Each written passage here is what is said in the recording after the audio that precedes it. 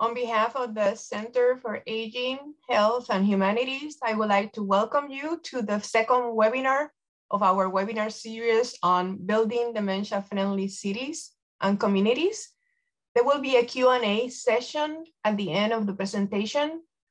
Questions for the Q&A discussion can be placed into the chat box anytime from the beginning until the end of the presentation.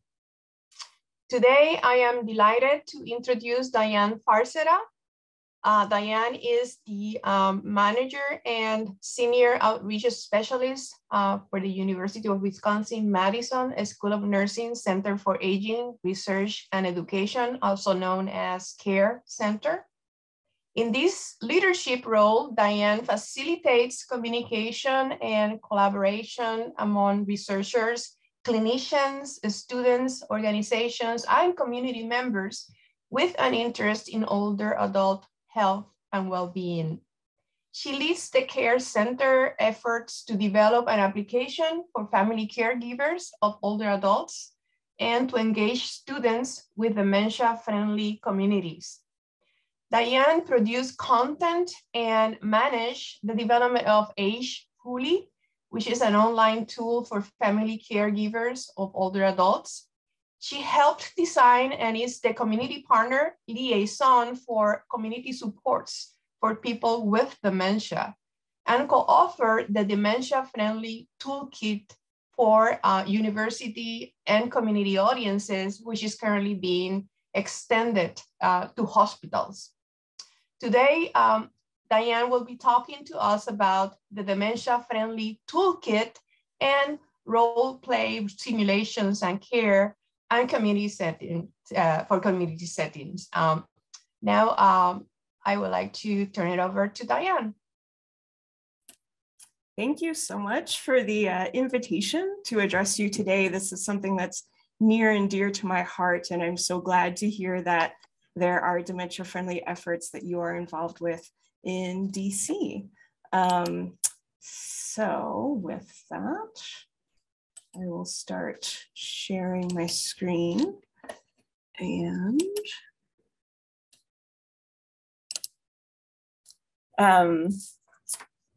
so again, I'm very happy to talk with you today about our work at the Center for Aging, Research, and Education and at the School of Nursing for around dementia-friendly community efforts and involving our students so that they become practitioners that are able to provide person-centered care for people living with dementia.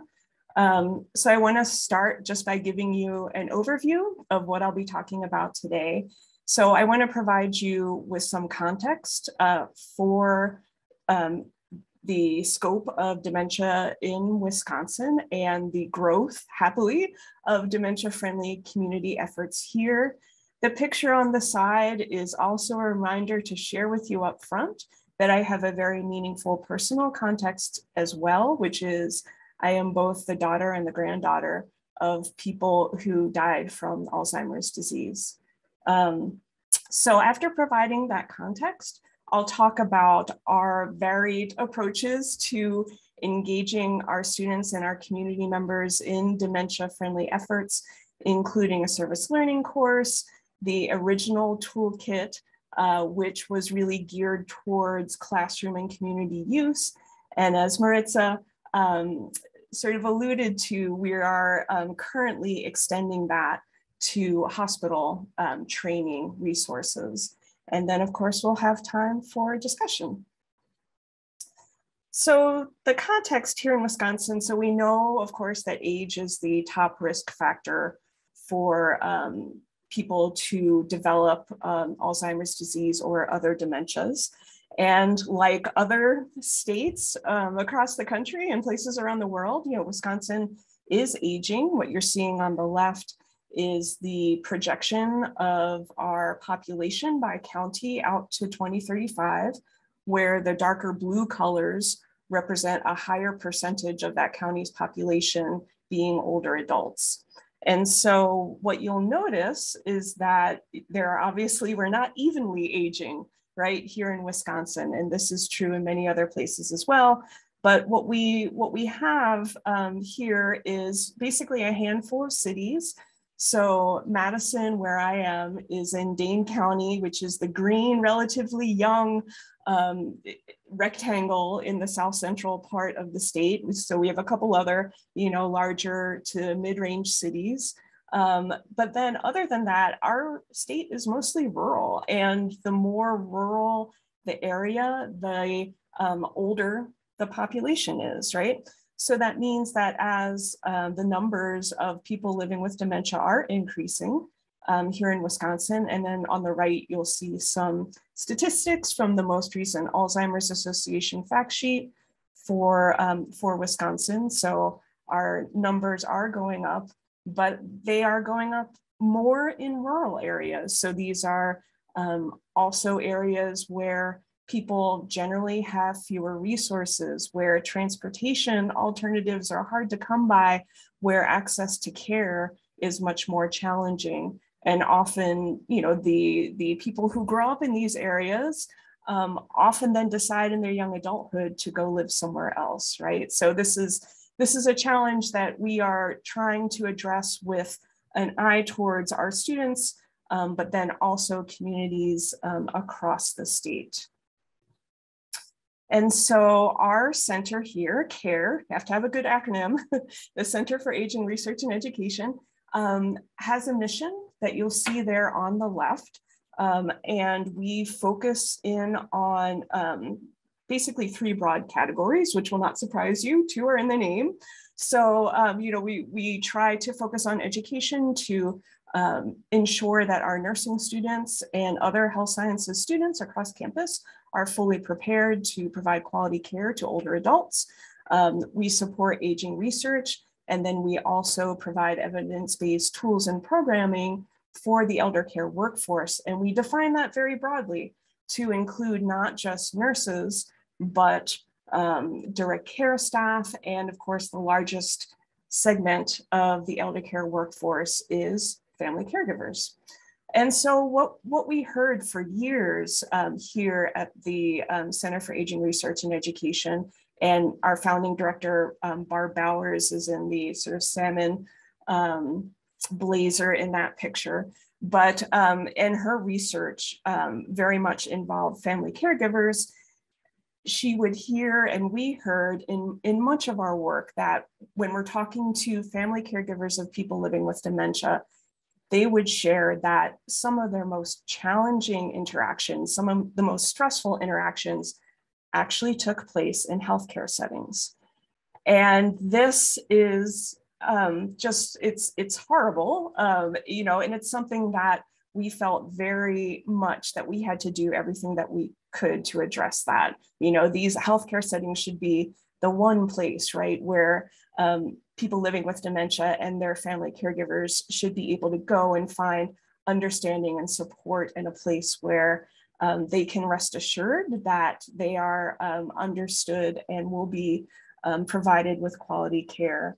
And the quote that you see on the right was from our current work. One of the family caregivers whose person with dementia was recently hospitalized was sharing this experience and this frustration. So when we first started almost 10 years ago now to really dig into this and try to figure out what we could do, at the time, there were actually just a few kind of early adopters, leaders in Wisconsin where communities were becoming dementia friendly. We're very proud that the McFaddens, and if you have not read, I do highly recommend their book, Aging Together, Dementia, Friendship, and Flourishing Communities. So Susan McFadden is a professor emerita of psychology at UW-Oshkosh, and her husband, John McFadden, is a pastor. And so they bring this amazing, very community and person-centered approach in this book. And they were in their Fox Valley region really leaders in establishing memory cafes, the Fox Valley Memory Center, and other approaches to try and make the community more supportive towards people living with dementia and their family caregivers. When we first got started at CARE to try and figure out what we could do, there were no dementia-friendly communities in our county. And so we started involving students on independent study arrangements with the closest community, which was Watertown, which is sort of an hour to the east on the way to Milwaukee from here. And that was a little bit challenging, but happily we did have very supportive leadership at the state level at that time. And so you'll see on the right of the slide a Building Dementia-Friendly Communities toolkit that the Wisconsin Department of Health Services put out that had these sort of lessons learned from these pioneer dementia-friendly communities in our state, and a lot of suggestions on different things that you could, different strategies you could adopt, different ways to gather information, different ways to encourage people to volunteer. And that, combined with a lot of, amazing grassroots work that had been going on, in terms of local Alzheimer's and dementia advocacy organizations, just started to come together around this idea of being dementia friendly and involving wider sectors of the community in these efforts. And so, for example, very happy to say that now we do have a very large and very active dementia friendly community in the Madison area and in our broader county, Dane County. And you see in the center there, pre-COVID, of course, one of the wonderful accomplishments of the local dementia-friendly community network here is they provided training to all the bus drivers in our Madison Metro municipal bus service. So really wonderful and really impactful work that continues to be done by these grassroots groups. And so that allowed us to transition from doing this independent study involving our students, with this community an hour to the east of us, to say, hey, let's develop a full course. Let's get 20, 30 students at a time from disciplines across campus. We felt very strongly that, just like dementia-friendly communities take a cross-sector approach, that we needed to take a cross-discipline approach. And so we did a lot of outreach to, not just the health sciences, but business, psychology, just all over all the therapy majors, and really tried to get as diverse a class as we could, not just nursing and pre-nursing students who are always very eager to take this course. So one of the things what makes this a service learning course is that in addition to the classroom content that's really focused on person-centered care for people living with dementia, personhood, of course, of people with dementia, communication, the role of family caregiver and how to support them, equity, brain health equity, dementia in different communities and supports in different communities. In addition to those topics, all the students must volunteer at least 25 hours across the semester with a community partner. And so this allowed us to further sort of work in partnership with, again, this wonderful grassroots network that is growing in our area that's supporting dementia-friendly community efforts. And the picture that you see at the right is one of our classes a number of years ago with two of the top dementia-friendly trainers in the area, Don and John, from the Middleton Dementia-Friendly Community Coalition. And they are just lovely human beings, both of whom lost their wives to dementia. And they have taken that into, a volunteer calling. And the quote at the bottom left is perhaps my favorite that we got from one of the students who took the course early on. So as we were setting up this course and really happily sort of growing our number of community partners, the course was first offered in fall of 2016. And over the year, the It's the first meeting for the spring semester will be a week from today. So we're gearing up and we're pairing students with their community partners right now. But over that time, we've worked with 16 different community partners and up to 30 different students at a time. So of course, we wanted to put our students in a good position to be able to succeed in their community placements, some of which did involve directly working with people living with dementia. Others were more sort of, education or outreach or even policy work. We have some people do. But so we wanted to train our students, not to assume that just because you might have CNA experience, that you might have training or positive experience and positive modeling in how do you communicate with and support people living with dementia.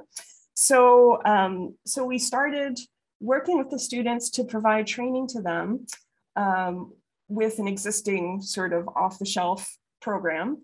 And one thing that we noticed was it was emotionally impactful for our students to go through this training, but it was really difficult to get them to connect those emotions. They would come out saying, I feel so bad. Oh my goodness, I feel so sorry for these people, which is a wonderful human reaction, but it doesn't really help you get to how will you interact, how will you provide care, how will you communicate, and in your professional role, increase supports, right, for people living with dementia. And so we realized, well, we're working so hard after doing this training with them to try and get them to where we want them to be. Here we are, these experts in simulation and active learning, and why don't we just make our own? And so basically that's what led to our development of the initial Dementia-Friendly Toolkit. So we have in general, a very heavy emphasis here on active learning. We wanted to address both skills and attitudes of our students and others who would go through this training, and then as well, be able to identify these common challenges and have these real life scenarios that are being used in the training in ways that then sensitizes the training participants to, oh, this is a common challenge, but then also introduces them to strategies and resources so that they are better able to help either avoid or negotiate, right, these challenges in the real world. And we, as always, and this will come up multiple times, we have, again, these fabulous community partners, these dementia-friendly community groups. And during the period that we were coming up with the idea of developing our own toolkit, we talked with them a lot about, would this be useful to you as well? And they, a lot of what they do is dementia-friendly trainings for local businesses, any sort of agency, service provider that has, a public-facing mission, right? And so they go around and they do the Purple Angels, if people have been through if an institution has been through their training, at least half of frontline staff. And this is all volunteer driven. But then each place that they train to be dementia friendly, they encourage them to do refresher trainings every year. So as we were talking about, we are planning on developing these training materials for our students.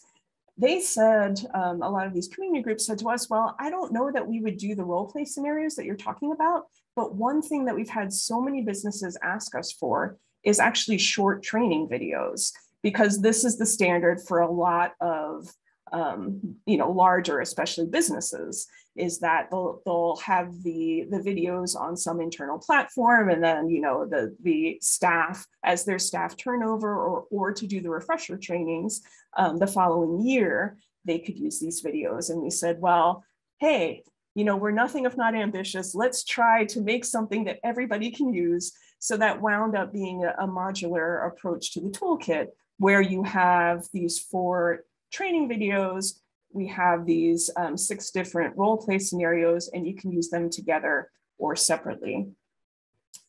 And so we wanted to really center all of the training materials in the actual challenges that people are facing in the community. And so we started with a survey, and again, leaned on our wonderful network of dementia-friendly community partners who helped us get out this survey to not just dementia-friendly community groups and family caregivers and people living with dementia themselves, but all sorts of agencies that they had worked with, or even businesses that had been through the training and were really prioritizing this part of their interaction with the community. And so we got very enthusiastic response right away, and it helped us to identify in the role play scenario part of our training toolkit 6 different settings that we are going to use in the 6 different role play scenarios. And so you see those listed on the left. And then on the right are just some quotes that people had shared with us in one of the free-form questions about, what are the challenges that you most often face, or that are, most upsetting or most difficult for you to deal with. And I'm sure a lot of them will resonate with things that you've already heard about, right? We often reflect that a lot of what we talk about in being dementia friendly is simply taking time and being nice. Kind of a golden rule approach. So, so with that information, again, we worked to develop these training materials for our first dementia-friendly toolkit, and then trialed them with students across campus, with different community groups. And so, we're working on what's helpful in terms of the scripts that participants in these role play scenarios engage in. To give you a little bit better sense here, so each of the role play scenarios have 3 or 4 roles to them. And so generally it's the person living with dementia who you see. This is the clinic. These are students, graduate DNP students of ours who are trialing the clinic scenario in the dementia-friendly toolkit. And so you have the person living with dementia who has the vision limiting goggles and the headphones on and arthritis gloves that you might be able to see she's wearing. And then you have the healthcare provider and then the family caregiver who's off to the side. And so each of these role play scenarios is structured like that. So it's mirroring a real world challenge. And we have the students interact in different roles over time.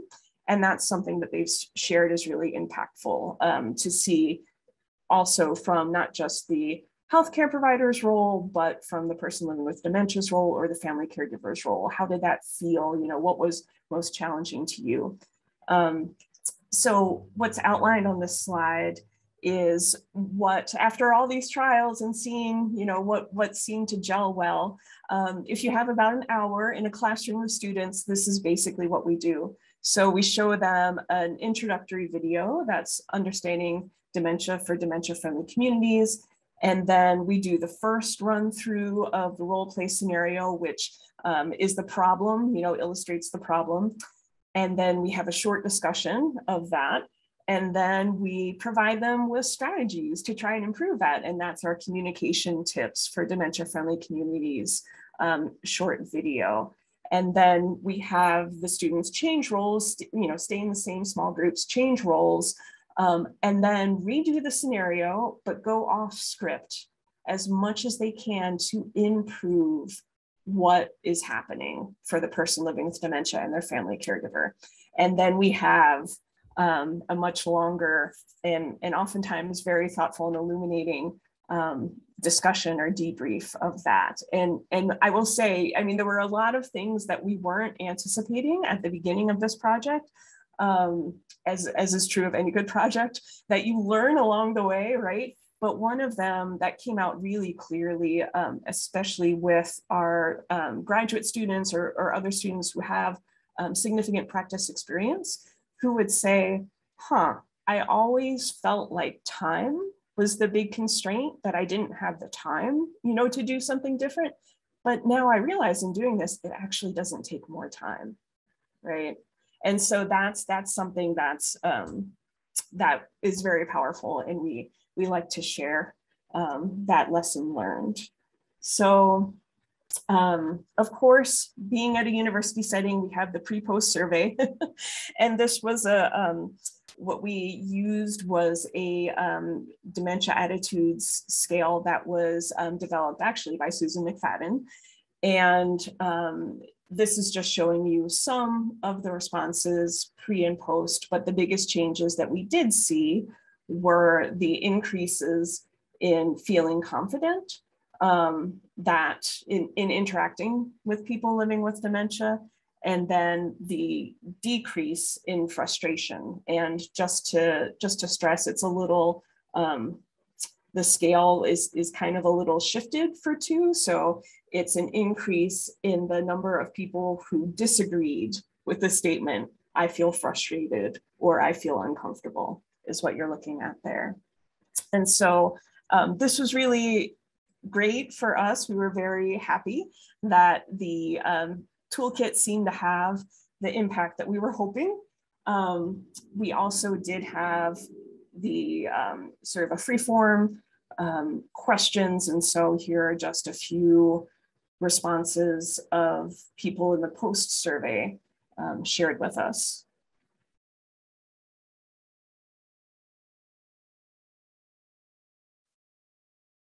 And so I alluded to earlier that these materials were developed very much working with and focused on both our classroom needs and our local dementia-friendly community groups. But here at the University of Wisconsin, we have what is known as the Wisconsin Idea, which in short says that the boundaries of the campus are the boundaries of the state. So, you know, that's supposed to mean that our campuses are widely accessible and welcoming to the residents of the state, but also that what goes on campus in terms of research and scholarship especially needs to benefit the people of the state. And so we're very happy that after we developed these, the initial dementia-friendly training toolkit, we were able to get funding that, that we could put together not just the toolkit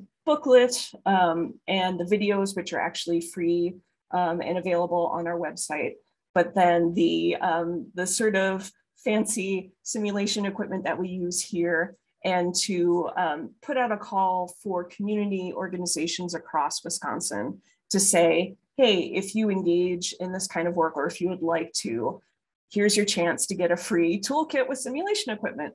And so we were able to get it out to community groups in 52 of our 72 counties. And you'll see here the shading of this map is the same as the map you saw earlier. So the darker color is showing where the population is aging more rapidly, you know, the more rural areas of the state. And so, you know, there's still some counties where we need to go out, but we were pretty happy that this initial push really did allow us to get to communities statewide. And the quote on the bottom right is from a dementia care specialist at a different county, La Crosse County Aging Disability Resource Center, who I was actually doing a workshop for a different project that we were on. And then she, as we're there sort of debriefing from that workshop, she said, wait, you're the same people that I got that toolkit from. And I was like, yes, that is us. And she just went, just very effusive in how much that has helped in her work. And being a good outreach person, I said, can I get a quote for you? So I got her in writing. And so this is the where you'll find it on our website, which the URL is in the lower right of all these slides. But if you go to the projects tab on the main menu, and then one of the options under that is Dementia-Friendly Toolkit, and you can view any of the 4 videos right there. And then the toolkit itself is a PDF And we confused our finance people by saying we wanted to make that available on a sliding scale. Again, very much, coming from that working in partnership with grassroots and often all volunteer organizations. So we say, if you're a small group, the toolkit is one price. If you're a large institution, it's another price, because we certainly did not want that to be a barrier to anybody using that who could use those materials. So that sort of describes the first toolkit that we developed. Again, the focus for community and classroom use. And we put it out there, and we're very proud of ourselves, and sort of trying to get the word out and trying to make sure that people know that this is a resource that they can use. And we have colleagues who are working in acute care settings who said, this is great. The scenarios really don't work for us. And we really, really, really need the ability to have dementia-friendly training for our staff, right? And to be honest, initially I was a little skeptical that, are you telling me that there's not? There's not already? Apparently in a lot of places there's not dementia specific or a hospital specific dementia friendly training for staff. So that is our current project. And so I will just share a little bit about that. We're about halfway through this project, but the challenges are very clear, specifically in hospital settings. So you have a large number of older adults who are being admitted to hospitals. Many of them are living with some sort of cognitive impairment, often not diagnosed. And then, of course, the outcomes are much worse for people living with dementia or other cognitive impairment when they do go into the hospital. The environment is confusing for anyone, and then you add, the sounds, the sleep disruptions, the changes in care, the just never-ending parade of changing people. It's a very challenging environment for both people living with dementia and their family caregivers. Again, we had great community partners here, or I should say maybe great partners who in the hospital space. And so we had down the street, literally from the School of Nursing, the first dementia-friendly VA hospital in the US. And so we did a lot of talking with them early on, as well as down the road from Madison in a community called Stoughton. There's a hospital that was a pioneer in being dementia-friendly. And so what you're seeing here in the picture is that the VA hospital renamed their clinics that used to be by letters. They renamed them to being common environments, right, in Wisconsin. So there's the fields, there's the lake, there's the cabin, that people go to the cabin in the summer with pictures, right, orienting you. And in addition, of course, to a lot of staff training in interacting with people with dementia. So just like in our initial toolkit, we wanted to really understand what the challenges were. As we were developing the second Dementia-Friendly Hospitals toolkit, we wanted to ground it in what are the common challenges, both from the literature, but also engaging people in our community to hear what experiences they've had and what they recommend. And so we did some focus groups with family caregivers of people living with dementia who had been in the hospital within the last couple of years. And what you see on the left there are the themes that came out of that focus group. And it was very interesting. So at this point, it was during COVID times, but we were talking to people who often had multiple hospital experiences with their family member or loved one who's living with dementia, often both before and during COVID. And so it was a very interesting perspective, and that really strong theme of you have to let us in. We have to be there. You know, there's no way that you're going to get the accurate information, or there's no way that that the interaction is going to go well without us being present. It's very, very clear and very strong.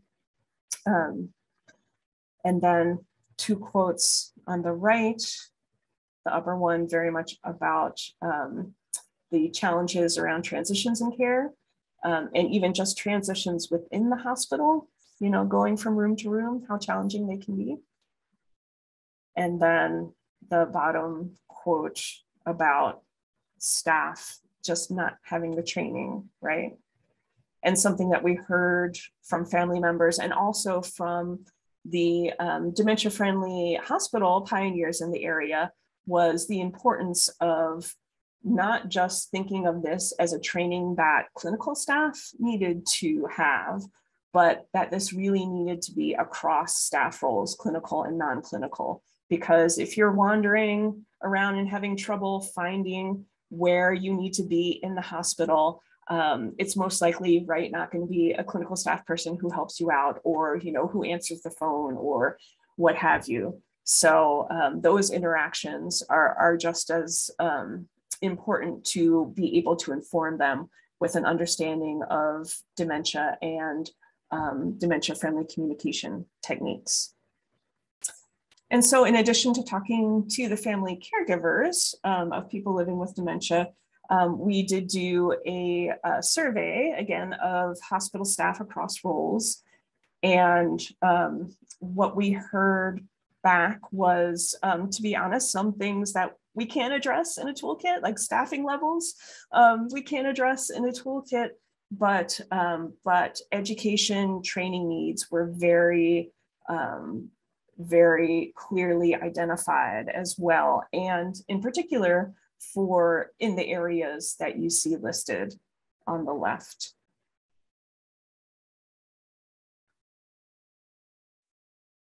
And then the quote on the right, again, is from a hospital staff member who is just reflecting on how challenging the hospital environment can be and those interactions can be.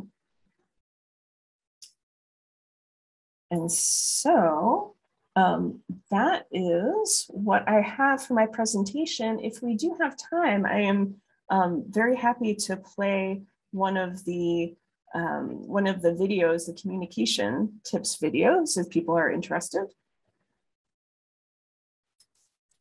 That would be lovely. Okay. All right. So let me do a further test of my screen sharing skills. And you'll see me in an acting role in this.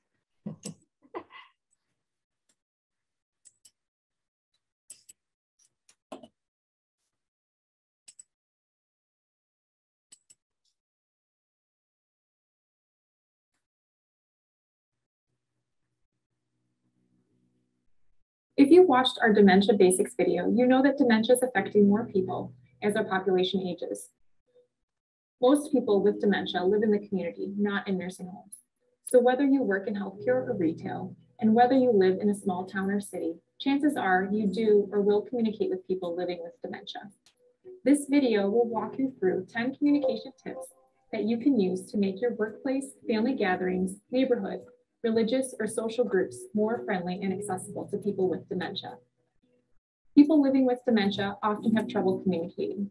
They might struggle to find the right word, repeat themselves, get distracted easily, or have trouble following what others are saying. That's because dementia kills brain cells.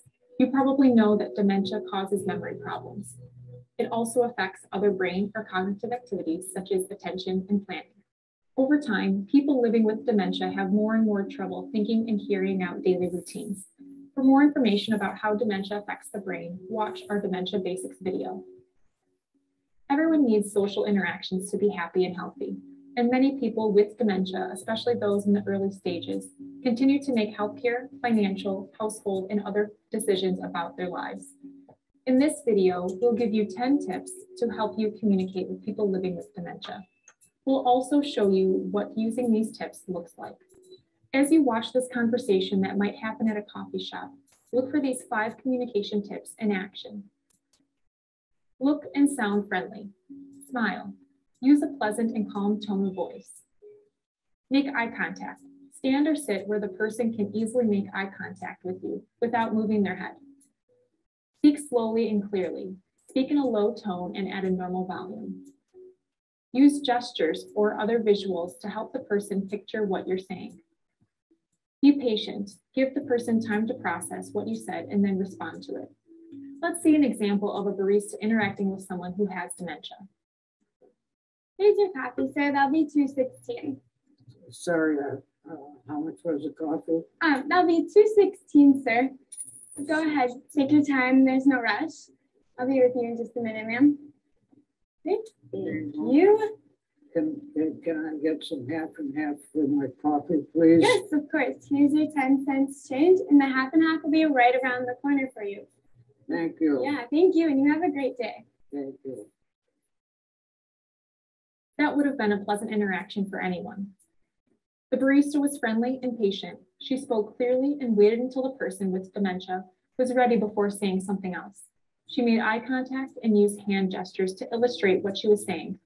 She encouraged other customers to be patient, making her shop even more welcoming for people with dementia, as well as their family caregivers. Now, let's add more tips to our communication toolbox. As you watch this conversation that might happen in a restaurant, look for these 5 communication tips in action. Simpler is better. Ask the person one question or share one piece of information with them at a time.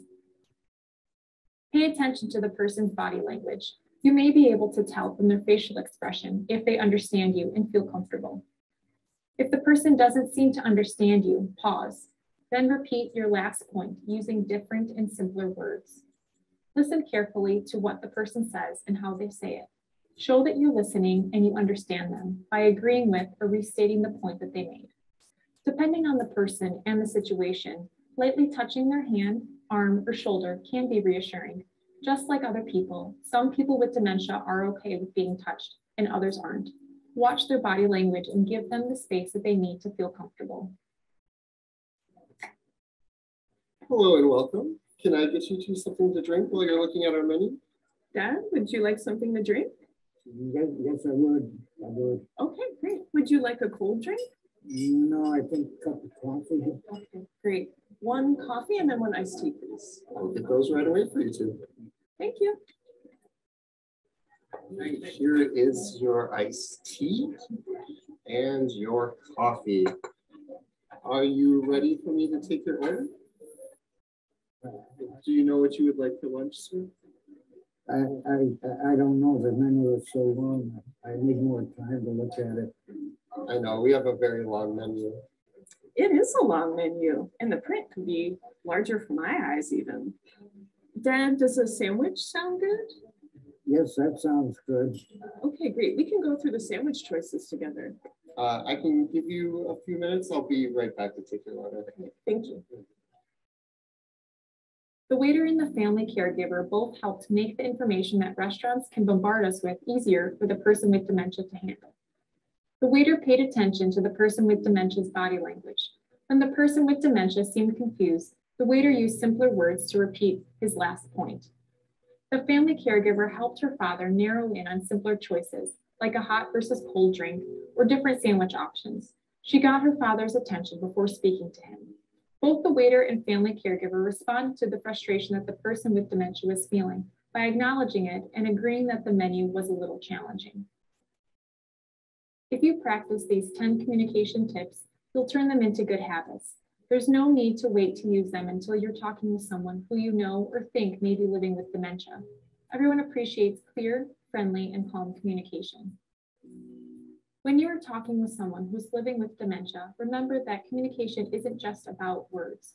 We tell people how we feel through our facial expressions, tone of voice, gestures, and body language. The environment can also affect how well the conversation goes. People with dementia often have trouble focusing. Quiet spaces with good lighting and fewer distractions make it easier for people with dementia to have conversations. The more you interact with people living with dementia, the more you'll see that everyone has their own personality, strengths, and challenges living with the condition. Every person with dementia is going to have some good days and some bad days. If someone with dementia is having a bad day, try not to take their frustration, anger, or other negative reactions personally. Think of these 10 communication tips as different tools in your toolbox. No one tool will magically work in every conversation with any person living with dementia. Be flexible and willing to try different approaches. The important thing is that you're making an effort and treating the person with dementia as a respected adult with their own needs, wants, and wishes. That is what will make our communities more friendly and accessible to people with dementia.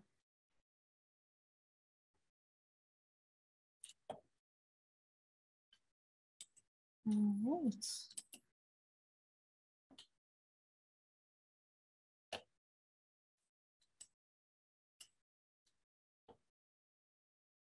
Oh, I just realized I was talking to myself. I was muted.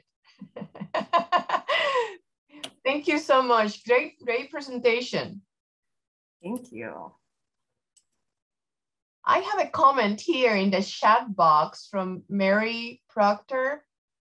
It's just a comment. She said, all these skills are doubly important if the person living with dementia who is also hard of hearing, which is definitely true.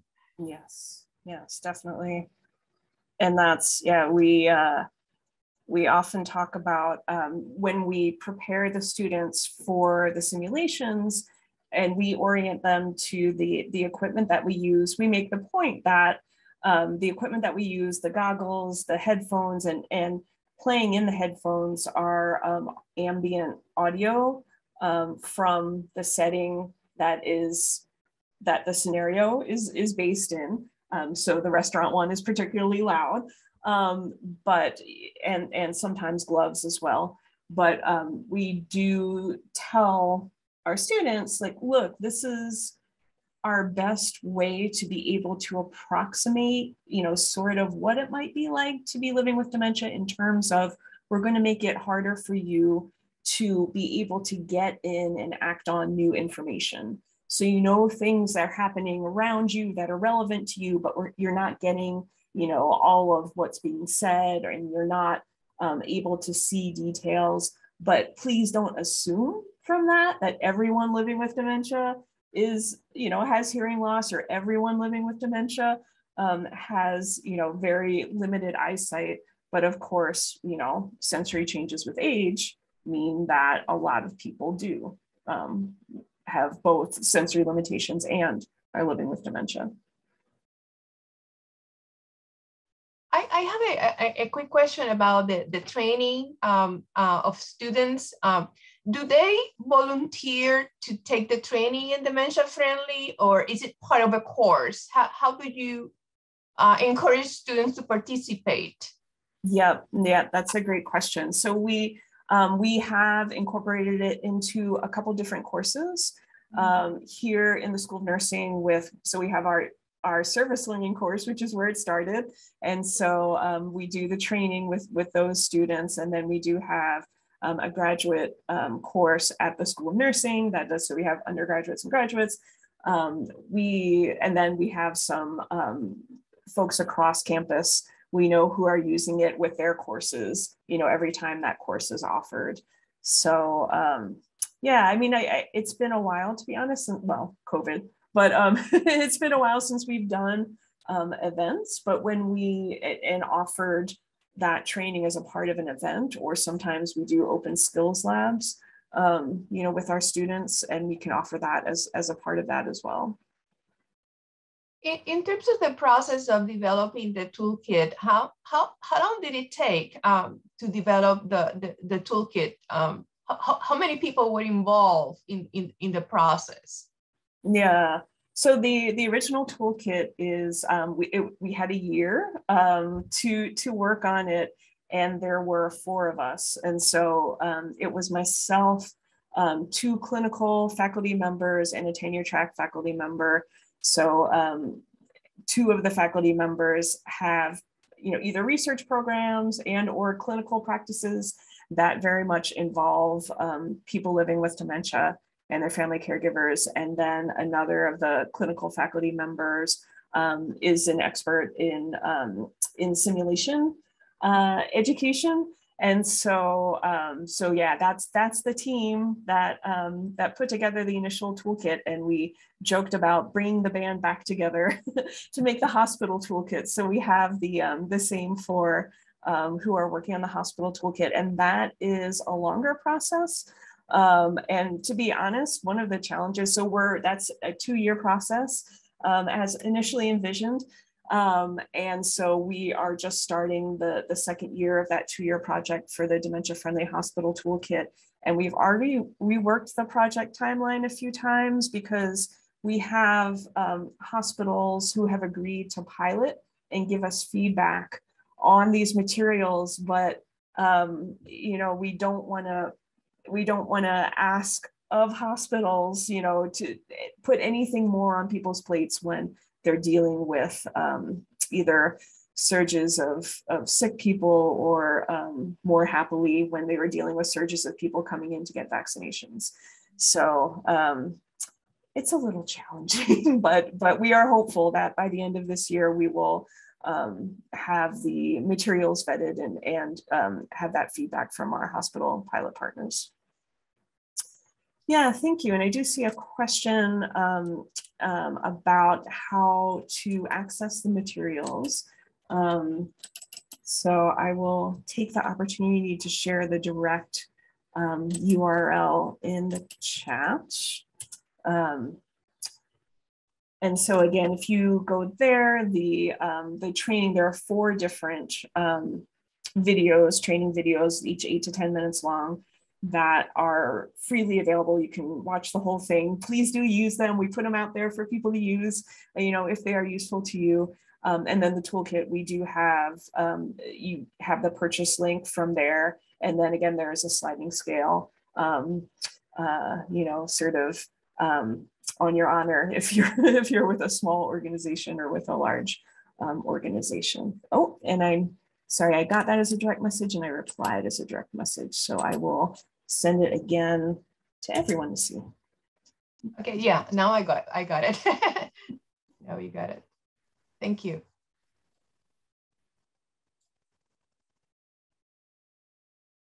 I have one last question about, I'm aware of the Wisconsin Alzheimer's Disease Research Center. I was curious how much care interacts with the Wisconsin Alzheimer's Disease Research Center. I know that there are some faculty who are participating on both care and also the Wisconsin ADRC, but I know that the Wisconsin ADRC have an education core. Mm-hmm. And these are the type of things that that I think that they would be really, really interested in getting involved. Yeah, that's a great point. So we have, and actually some of our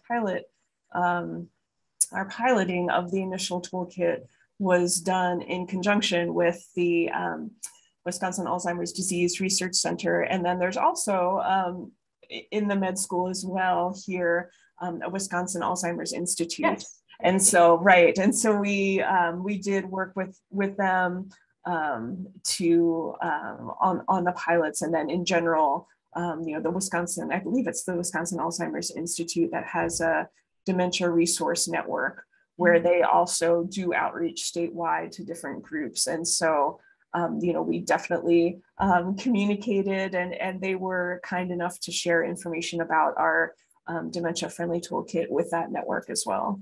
Mm-hmm. Wonderful, wonderful. Yeah, I know many. I used to work there, so. Oh, nice. Okay. So yeah, in another life. Well, thank you so much. This has been so informative. Excellent presentation. Thank you. Yeah, it's my pleasure. And you know, if people have other questions, feel free to email me, and very happy to. And also, I mean, if you have insight, if you have, you know, hospital focus as well. Like I said, we're only halfway through that project, so we're very much still in the information gathering phase and putting those draft materials together at this point. So welcome participation on that as well. Thank you. Well, it's 11:54, and I don't see any more questions in the chat box. Therefore, I would like to thank everyone for joining us today. And we look forward to having you again in our next webinar to be held on Tuesday, February 1st at noon. We will be talking about environments to improve the quality of life of people living with dementia. Thank you, everyone, and take care. Bye-bye.